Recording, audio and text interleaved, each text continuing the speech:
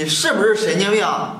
你为什么把我姐的银行卡给冻结了？不是，慧慧，好帅，你们两个进我的办公室连门都不会敲吗？还敲门？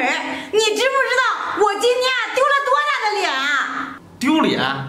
然后呢？你知不知道我今天带着我弟、我爸、我妈、我姑、我姨去售楼部买房子，所有的合同都签好了，付钱的时候，结果这张卡1分钱都刷不出来，你这到底是什么意思啊？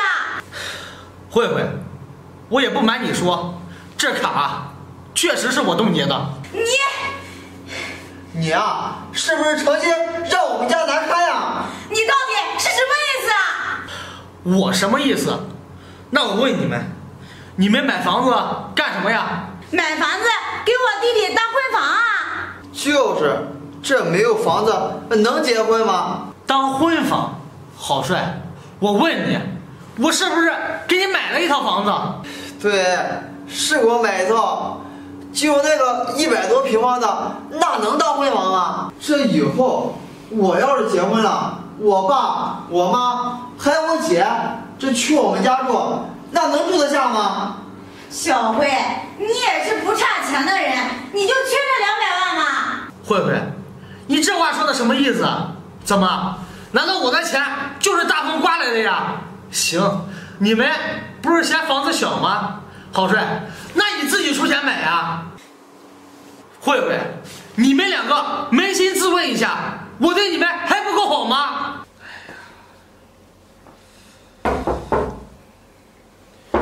谁呀？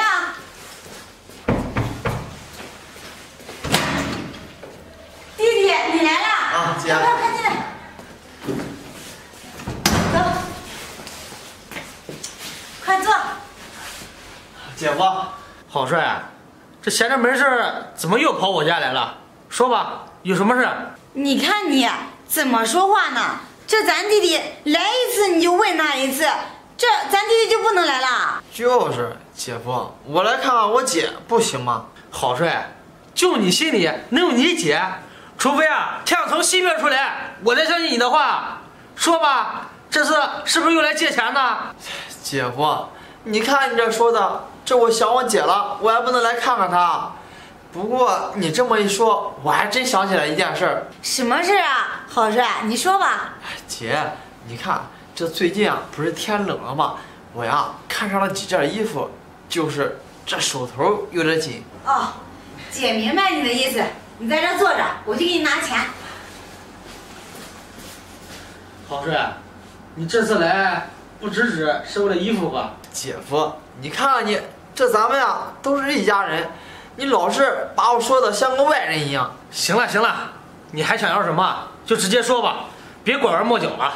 那行，姐夫，可是你让我说的，这我最近谈了个女朋友，我那辆车不行，我想换一辆。什么？好帅，你又要换车？我记得你那辆车开的还不到半年啊，不好好的吗？你为什么要换呀？哎呀，姐夫，我那辆车空间小，这我带着我朋友还有我女朋友这出去玩都坐不下啊。不是好帅，那车是让你开的，你出去玩带着你女朋友不就行了？你带那么多朋友干什么呀？姐夫，这出去玩哪有不带朋友的？好帅，你们说什么呢？姐，这我想换辆车，这不正跟我姐夫商量的吗？他不同意。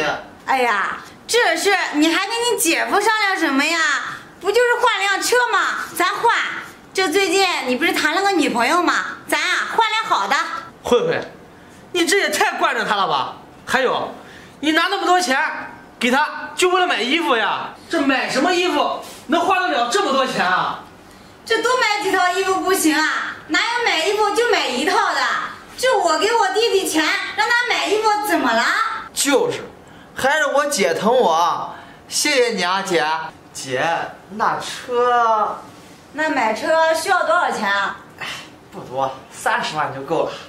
30万，行，我给你50万。是吗，姐？谢谢你。这个卡里面有50万，你拿着吧。姐，等我提了车，我先带你去兜兜风。不行啊，你开那车我不习惯，我还是不坐了。姐，那房子，那行，姐，我这还有事，我先走了。你不在这吃完饭再走啊？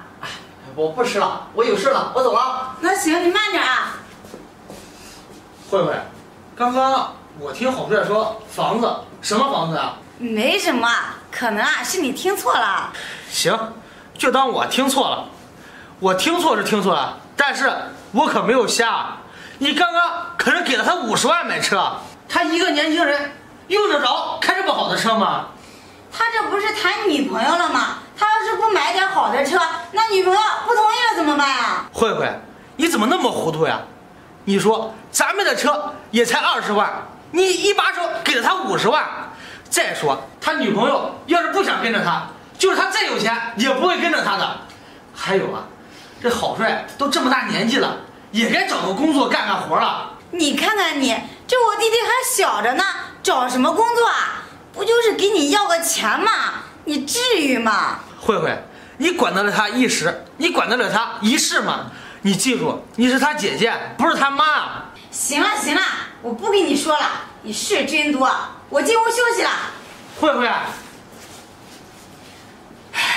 郝帅，你也不看看你自己，你要房子我给你买，要车子我给你送，就连你身上这件衣服也是我给你买的吧？你说说你怎么不知道满足呀？怎么？你是他姐夫，你给他买不是应该的吗？就是，这我这姐夫也不是白叫的。郝帅，你也不想想，你都那么大年纪了，还整天游手好闲，不务正业，你这就算结婚了，日子能过好吗？还有你，慧慧，你就这样惯着他吗？我告诉你，你这样不是对他好，你是在害他。你们两个说，买房子这么大的事儿，为什么不告诉我？我看你们就没把我放在眼里。王小辉，真有你的！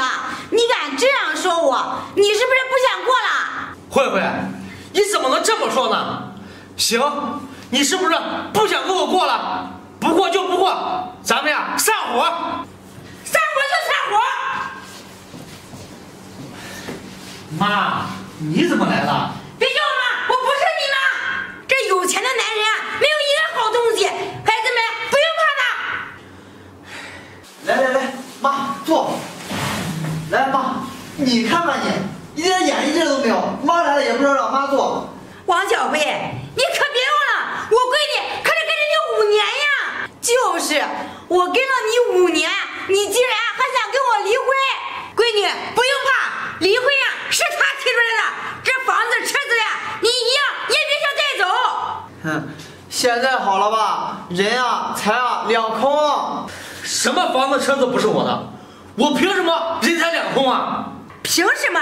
就凭我闺女跟着你5年？没错，你呀浪费了我5年时间。没错，你呀可是白白占了我姐5年的便宜。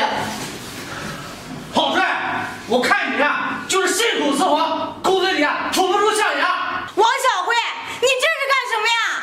妈，你敢能打我吗？好啊，你敢打我的小宝贝儿？我告诉你，这一次精神损失费和精神损失费你赔定了。青春损失费，精神损失费，我问问你们，谁的青春不是青春呀？还有，就他，我打他一巴掌，对他够好的了。行，既然你们3个都来了，今天把话说到这个地步了，那我就告诉你们，咱们呀法院见。法院见。小辉，我们去法院干什么呀？干什么？我呀要告你们全家，你们呀吃我的喝我的就是寄生虫，现在还想翻身做主人，做梦！你们呀就等着法院的传票吧。小辉，妈，这可怎么办啊？我这结婚还等着要房子呢。你到现在还想着你的房子呢？你姐我可是连家都没有了。慧慧，这可怎么办呀？这小辉今天咋发这么大的脾气呀？这我怎么知道啊？这还不是我们逼他的，这些都是我们自作自受。这下好了，这我们呀才是人财两空。